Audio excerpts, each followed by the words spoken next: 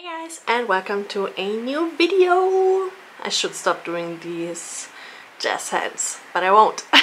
One of the questions you guys ask me very frequently is what kind of watercolors I prefer, which one is my favorite watercolor, what watercolors I would suggest for beginners. And today I thought, you know what? I want to be a YouTuber, let's make a video out of this. And now let's go over to my drawer and pick up my favorite watercolor of all time, and then this video will be over. Okay, here we go with my favorite watercolors. This one should be really easy.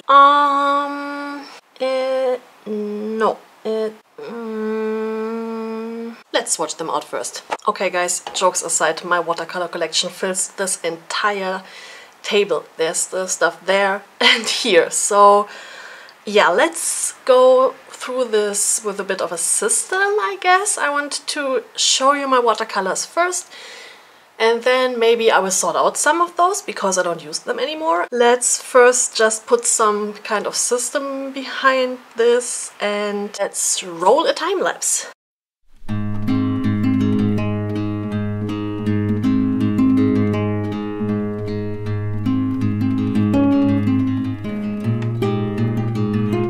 Okay guys, here's the entire collection. It's not really as planned out and as tidied up as I liked it to be, but I want to show you what I got and then I want to show you what I like. Is this a good idea? I don't know, I don't write scripts for my videos, okay, so I just roll the camera and talk and then some weird stuff happens, so yeah. Okay, so first off, here are all my liquid watercolors, the Ecoline ones I showed you the other day, and my Codorex colors. Here I have the Rico Design paints I've showed you in a video. This is all Schminke. This is my Schminke Zorn palette with my super dried up yellow ochre. And this is my Schminke. This is actually the first professional watercolor set I ever got. My husband, back then he was my boyfriend, not my husband, got it for me for my birthday, and it started kind of my watercolor career, which was really cool. My actual first set I don't have anymore, which was from Lucas. I don't know if you know the brand. It's a German cheap art supply brand. Is it German? I don't know actually. Okay, here are my Daniel Smith colors. This is a really fastly growing collection, and it will grow even faster, I think, when I'm in London. Is my Finetech palette. This is, I think, the Pharao palette, is it called, or something like this. Here's everything Sennelier. We have this Sennelier travel set here, and it looks like hell because, yeah, you can still smell it. I spilled my tea over this palette and now it smells like peppermint, which is nice. And I also got this set from Sennelier for traveling. And actually, when I think about it, this is the same paint as in the other one. So it might be a good idea to, you know, just keep one of them, namely this one. Might be a good idea. I have to think about this. Alright, here we have 108 Holbein colors. Holbein is a Japanese brand, even though the name doesn't suggest it. It's watercolors. Here I have my grays, then I have one box with warm colors and one with cool colors. This is everything Winsor & Newton. I have this palette from, they were on sale in my local art store, and they had these full pans on sale of professional watercolor Winsor & Newton palettes or paints, not palettes. I use the word palettes too often in this video, okay? And I bought them and forgot about them, and last year I've made this tiny watercolor set with it. And this is also from Winsor & Newton. This is when I first traveled to London. My husband, or back then my boyfriend, he had to work and I was bored, so I bought this Winsor & Newton palette, which is also the professional grade, but I didn't know back then because I had no idea about anything. There's actually a water container in here, but I've lost the lid for the water container, so I don't use it anymore. And these are the paints. They are really old. They are, I don't know, 10 years old now. Pretty cool. Oh, where did I put those away? Next up here I have this course set I bought in Berlin in January. It's hard to pronounce it in German. I bought this core set, and this paint actually also fell into my tea, which is a hilarious story I won't recite, but this is the travel palette / starter set, and I bought it for 100 euros, which was way too expensive, but I really wanted it. And then I checked in the internet, and there I would have gotten it much cheaper. And this is my core high chroma set. It's the high chroma set I got in October. I bought it like for my birthday for myself, and yeah, it's a nice set. I love it very much.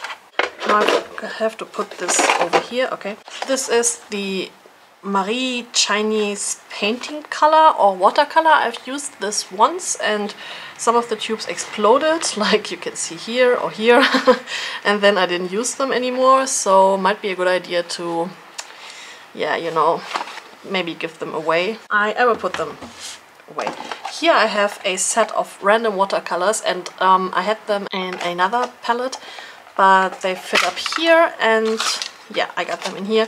We made the palette together, so there's a video down in the description if you want to see it, or just check my channel if I forgot putting it in the description, and there you can check out what colors there are. But yeah, it's mainly Winsor & Newton, Schminke, and Mijello. And now this is a set I bought in Japan. It's the Kuretake paintings in this nifty little, I don't know, mini disc holder, and this is my name on it because my husband, I don't know why, but he made this little sticker and put it here, and I was just like, okay. Sometimes, you know, we fool around, play around. And this is my wonderful Kuretake set with white oil paint, which was my husband when we were fooling around with the Bob Ross tutorial. Then he stained this with white oil paint. Thank you again if you're watching. And this is the 36 color set I also bought in Japan in 2017, I think. Which year is it? It's 2019. In 2 years. 2 years ago we went to Japan. Yeah. Okie dokie. These are all my paints. Let's put some more, you know, thought into this. I think I want to swatch out one of each with a bluish color, and I won't use any doubles. So let me do this off camera, and let's make a cool transition. Also, my desk is super dirty, just ignore this, okay? I could use my whiteboard underneath, but then I might stain my whiteboard and blah blah blah blah blah. Okay. Okay guys, I laid out this swatching sheet. I've written down the colors here I want to test, and now I want to test the color opacity. Don't mind this, I was checking if the line was still wet or not. The mixing and blooming effects. I didn't use any particular order, just, you know, colors that might, in my opinion, go good together, like the 2 liquid ones I got, and the Japanese ones, and stuff like this. Also for swatching I'm using my favorite watercolor brush, which is this Bösner round brush in the size 12, but the size doesn't really matter at all, so yeah. First thing I noticed is that the Ecoline paints seem to be thinner than the Colorex ones, but this doesn't say anything about the paints themselves. This is just some observation, and the liquid paints are very staining, both of them. So there we go for the colors. We just swatched them the other day, so I don't have anything new to say here, I guess. But you know, next up I want to test the mixing. For this I'm using the blue here, and I've picked a magenta. Trying this out now. How well they mix together, which is also something we just tested in the video the other day, so nothing new to see there. And last but not least, I want to test how well they are blooming when I just put down a flat wash and then just go in with some water droplets. There you go. This is the Ecoline one. Next up I have the Colorex paint, where I also thought I would pick a blue, but apparently I didn't. Okay, whatever. There you go for the Colorex one. Very similar, but I think the Ecoline is a bit more vibrant, but This might also be my imagination because I picked it. Oh, well, I think they are kind of the same. Again, for mixing, water droplets everywhere because apparently I'm a bit shaky. There we go, mixing them in. Since this is already a purple, there's not much variation in color, but still we can test this. There we go, and last, the blooming effect, laying down a flat wash. So far between these two I don't really see a huge difference, which means that I might also use them together. This is something I should keep in mind. I usually don't like, you know, mixing several brands because they might get muddy since they have other pigment to binder ratios or something else is different there, but here I don't see much of a difference. Next up, testing Daniel Smith, laying down flat a nice wash of color. This is the phthalo blue color. Testing the opacity here. Now I'm testing the mixing properties, even though we already did this also in a video, but yeah, it's still fun. I wish somebody would pay me for doing this all day because it's really funny. Mixing them on paper because usually sometimes I pre-mix, but most of the time I'm just mixing on paper because I'm lazy. And now again a flat wash. I already notice a huge difference in the properties between the liquid ones and the one in the pan. I guess that's also to be expected. Whoopsie, that was a bit much water. There we go for this. Next up is Schminke. Need to find a nice blue color that kind of looks like a cobalt blue. Maybe this? Yeah, this is kind of similar. There we go. It's, like mentioned, not exactly the same color because the set is so old. I had no idea about colors, about color mixing and swatching and whatnot. I just used it. There we go. Schminke is a paint brand that is much, I don't know, darker maybe, or I think the colors are less saturated for my personal opinion. So yeah, maybe that's a German thing because, you know, gloomy German paint. But I always noticed that my paint isn't as bright as with other brands, like especially when I only got the Schminke one and the Colorex one. There's a huge difference between those in, you know, the vibrancy of the colors. Also, the sun makes it really hard to have a consistent light source. I have my soft boxes out here, but you know. Next I have my Holbein colors in here. Also, these came also in tubes and I squeezed them into these half pans. And I want to test them against my Kuretake paints. Get a nice cobalty bluish color. I think I will go for this one. There we go. I also noticed that the Holbein colors have a lot of white to them. Maybe not this one, but some of them are really opaque when it comes to watercolors, which is interesting. And they are really, really, really bright. Like, guys, look at this color. Oh, well. Right. Once again, look at this color.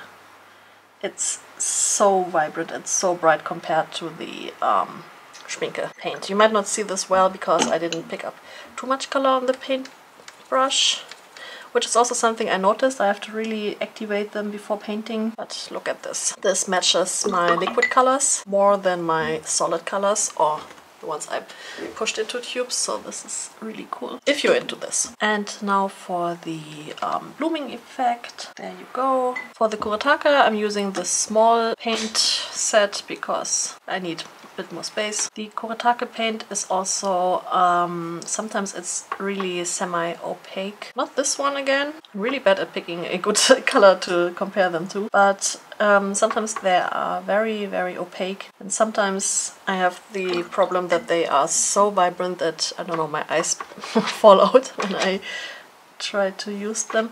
But this tiny set here, not so much actually, but I like this reddish purple I've created. Now, some of the Kuretake paints are super vibrant, and some of them, like this one, you need to really, really, you know, lay down multiple washes if you want to get the color like you imagine it. But on the other hand, it's also a really nice soft color shade. I really like this set for landscapes because of the subtle differences between the paints. Next up I have a single contestant because I think this is not really matching with any of those high quality brands, but I still want to give it a fair shot.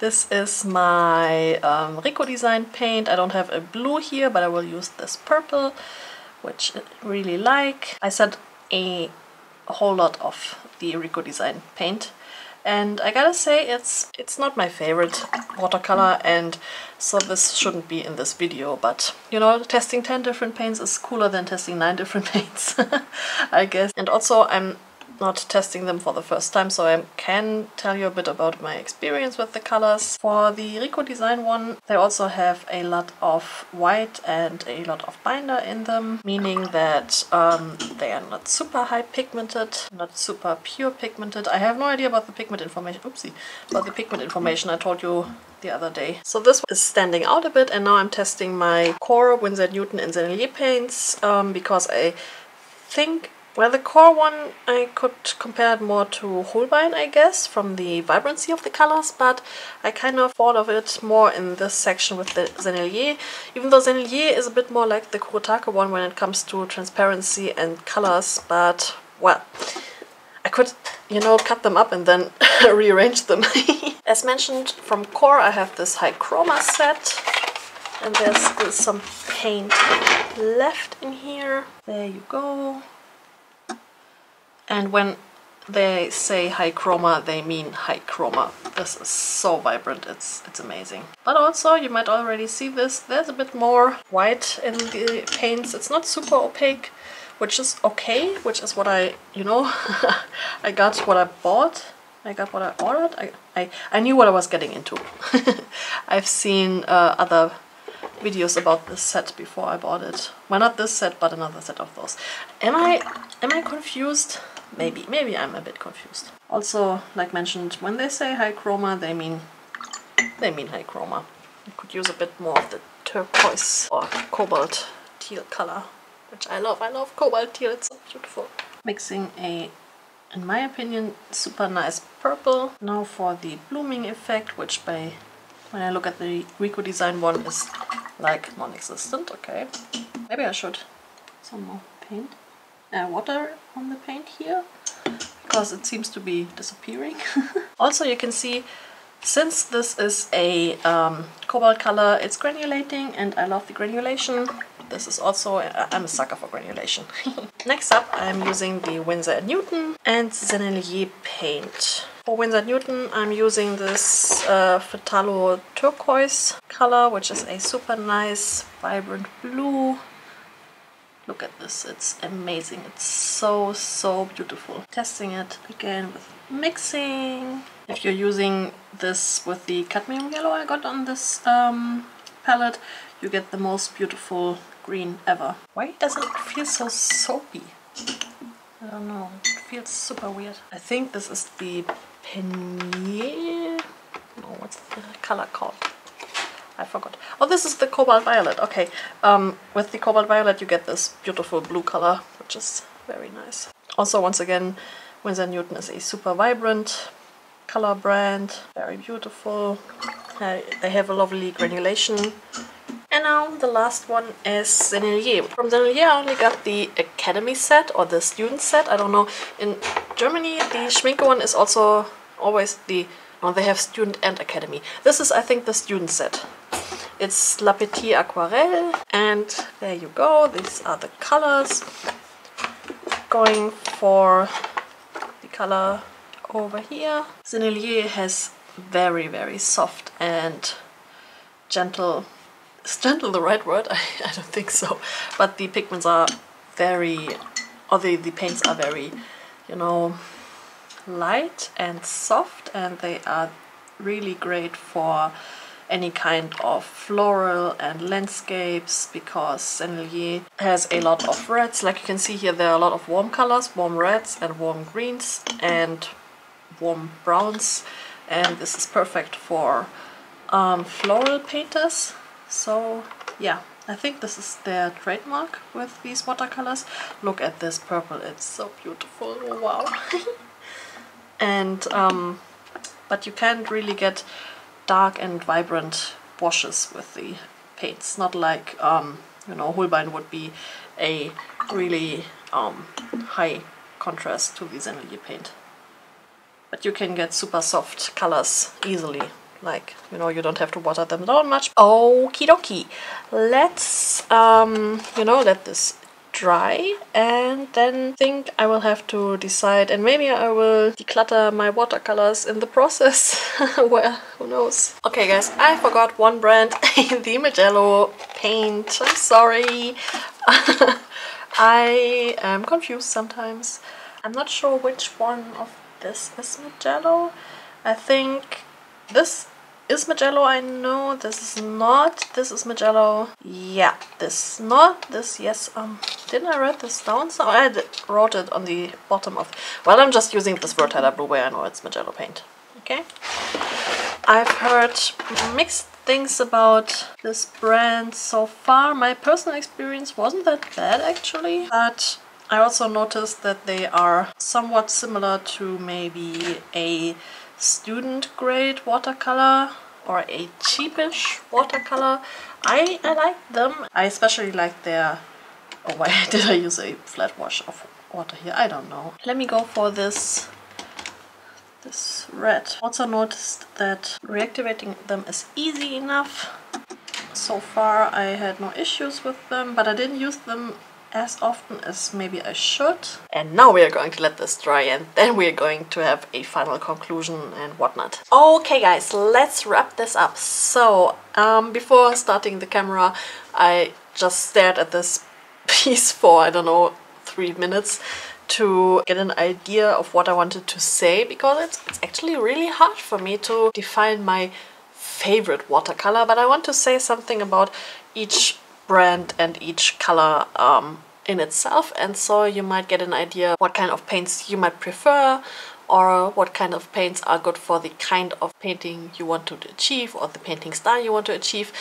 To be honest, you don't have to use this many watercolors. I'm actually overwhelmed about how many I have, and I'm actually shocked that I have so much stuff. So let's start with the Ecoline paints. These are my newest addition to my watercolor collection, and they are very vibrant. They are liquid colors, which means that you don't have to reactivate them with water, but you have to I think use a bit of water to dilute them, because they might be too strong on the paper. I talked about this a lot in the Ecoline video. They are super vibrant. I like them a lot. I like transparency. I really like the blooming and the bright colors. So if you are maybe a comic artist, manga artist, and you like super bright paintings and poppy colors, not poppy like the plant, but like, you know, popping out of the page, this might be the brand for you. On the downside, you can't really take them with you unless you have these small containers, but they might leak and might create a mess in your bag, and yeah, this would be a down for me. But you could maybe just pick these 3 primaries and go with them, and then have something to mix them in. I don't know, it's not really handy to pick them up as you go, but if you are, you know, stationary on a desk, then these might be the paints for you. The same actually applies to the Colorex colors. They are really vibrant. I remember that to mix a skin color you have to use 1 droplet of a paint and I think 40 or 50 droplets of water. So this is super bright colors again. Also, I noticed with these and with those, you can't really lift them up the paper once you started painting. So for these and those, you have to keep in mind what you're doing while you're painting, and if you're someone who, you know, covers up mistakes, which is nothing, you don't know. I don't shame you, I can totally understand, but if you are someone who's maybe insecure about painting with watercolors and wants to lift up paint again, you might shy away from those, because once they're on the paper, they're on the paper. But once again, for these, I don't know if this is because I got these in the starter set, but I also got those ones not in the starter set. They don't have this pipette, the small ones, which is not really handy because you have to use an extra pipette, and as you see here, since the color is super staining, the pipette also gets stained and you have to use a lot of water to clean it up again. So this is kind of the reason why I don't use them as often. Next up we have the Daniel Smith colors. I got this starter set, primer text set and some single tubes. Daniel Smith is a professional watercolor brand, which means they are super pricey, but you get what you pay for, which means they are a great quality paint. They have a great pigment to binder ratio. They don't use any artificial binders to stretch the colors. You get pure pigments. Some of the paints are even single pigments, so this is great. You can see here that they are super transparent. Laying them down is very satisfying. They have a nice granulation, and also they have a nice saturation to the colors, which is something I really like in my watercolors. And also they are not super vibrant, but they are not super dull. I can't really explain, but from my experience, layering them is wonderful. You can layer and layer and layer, and depending on the paper you use, of course, but you can layer them a lot and they don't really mud up on the paper. And also mixing with them is really satisfying, and painting of course with them is also very satisfying. If you have the starter set, they are liquid paints. You can just pick up the starter set if you want to try them. I think this is 30 euros, so this is quite pricey. I bought it for 30 euros here in Germany with Amazon Prime. And then you can just pick them up in a tiny palette or any kind of tiny container using some water or even water brushes. I don't use them, but some people do, and yeah, you do you. And yeah, you can just pick them up as you go and squeeze them on maybe an extra sheet of paper and start painting with them. So these are nice for traveling and also nice for stationary painting if you want to put them in a palette. I'll put this back again later. What I noticed here is the granulation is super nice, and you know I really love granulation, so this is nice. There are similarities between Schminke and Daniel Smith when it comes to color, but still the Daniel Smith one pops a bit more in my eye. I kind of see it in the camera, I don't know, but it's the sun is coming out again, so the weather today is not really filming weather. It's super nice paint, but it's also really pricey, and if you're starting out with watercolor, maybe you want to consider not buying the cheapest one, but not buying the most expensive one, you know. Speaking of expensive one, here in Germany, Schminke is also expensive, but not as expensive as it is in foreign countries. I guess it's the same with Daniel Smith. To us it's super expensive, and in the USA it's cheaper. It's just the way it is. So Schminke is the paint I have the most experience with. As mentioned, I had this set for ages now. The colors are not as vibrant as with like Daniel Smith or even these ones, but they are really nice, desaturated and earthy. And if you're looking for this, if you want to draw something that's a bit more realistic or naturalistic, then these might be the paints for you, because they are really high pigmented again. They are pure pigments and binder, not artificially modified in any way. They are super nice. They are also transparent. The granulation is very nice. This is not granulating, but if you're using a granulating color, then the granulation is super nice. This looks a bit muddy, but I think it's the way I mixed it. Actually, some colors are better with mixing together and some are worse, but you can mix really nice colors with the Schminke sets, believe me. Also, lifting them up from the palette was easy enough, even though they are super old. Again, they are super pricey, and then maybe you don't want to invest in a big set of colors. But if you want to learn how to do watercolors and you want to treat yourself to the best you can get, maybe you can get a starter set with just 10 or 12 colors, or even be bold, get a starter set with just 3 primaries and learn color mixing. It's a very rewarding skill to learn color mixing. It's really hard, but it's very rewarding. And let me tell you guys, I learned it last year. And I had some idea about color mixing, but I really dived into it last year. And believe me, you can do it too. When I can do it, you can do it too. Alright, next up is the Holbein paint. It's a Japanese brand, as mentioned. It's also considered a professional brand. Holbein has special qualities about their paint. They are also high pigmented, but they use more of an opaque binder and maybe a bit more white to them, which means that sometimes they are not super transparent, but you get a bit more opacity to them. Holbein has a wide variety of paints, but usually they are really bright and really light. They are not like Schminke, they are not really earthy. Sometimes they even feel a bit more fluorescent. Fluorescent, is this the English word, I think?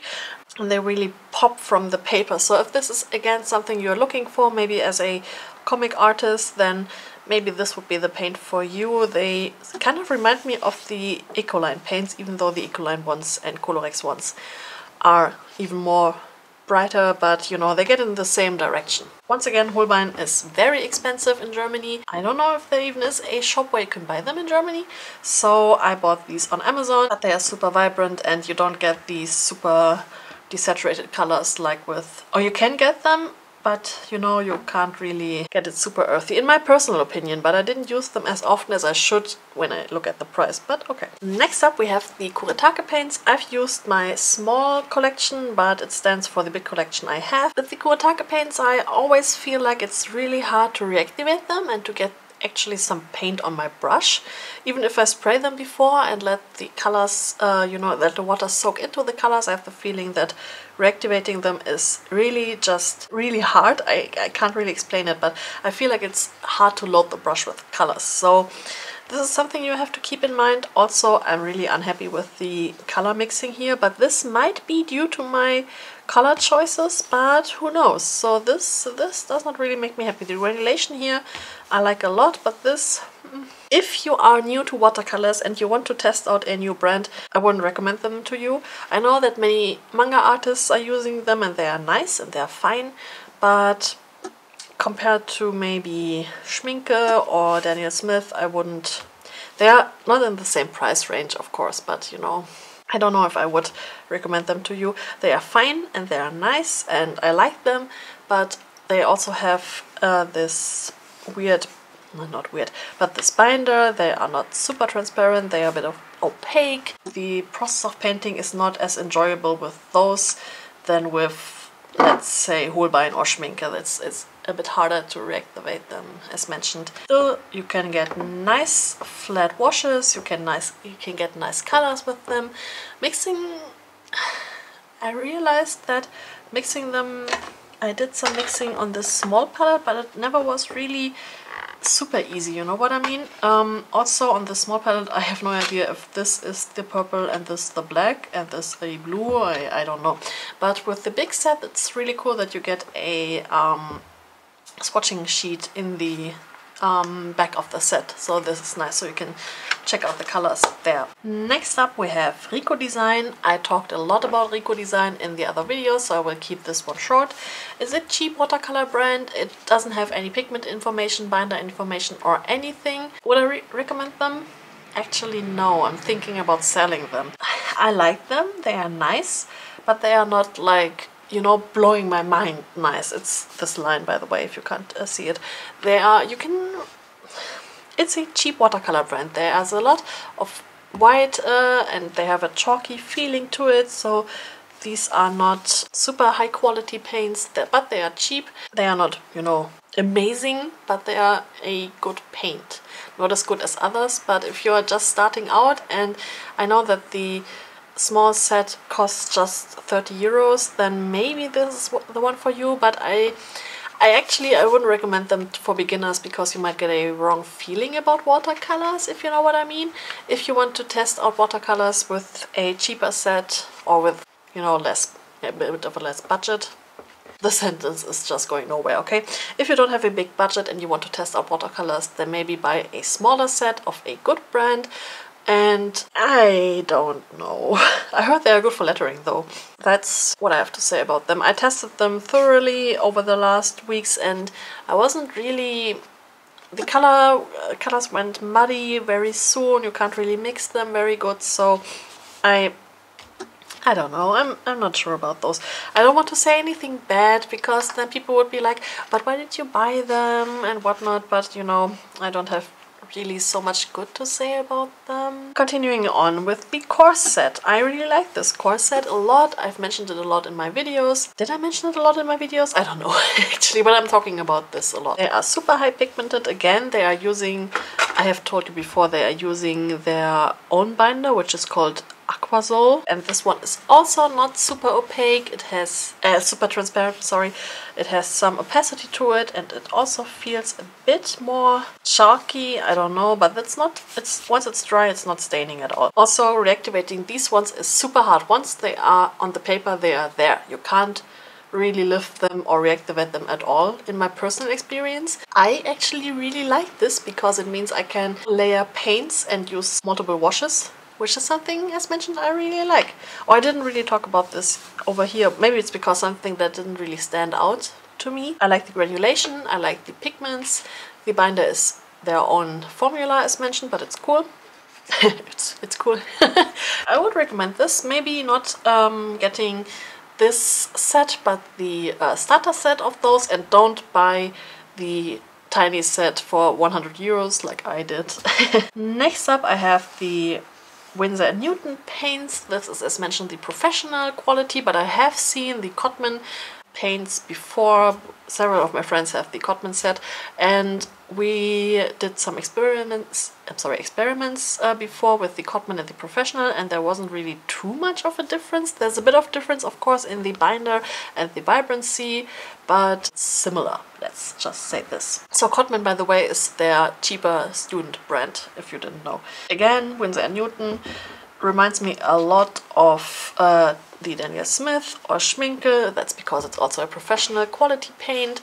I really love the vibrancy. Winsor & Newton, in my experience, is a lot more vibrant than even Daniel Smith in my personal experience, because I have other, I have a cadmium and cobalt paint from Winsor & Newton, which means that naturally they are really popping. I like the granulation, I like painting with them, reactivating them is easy, and as mentioned, it's the professional one, but if you would go and buy the Cotman one, I'm pretty sure it would be similar. This blooming didn't really work, but it looks cool. I like this one and this one the best, actually. Just the blooming effects. Winsor & Newton, again, nothing too special to say. They are vibrant colors, so if this is something you're looking for, if you want your colors to pop, then go for those. Now Sennelier, which is this one, as mentioned, is a very soft color mixing. The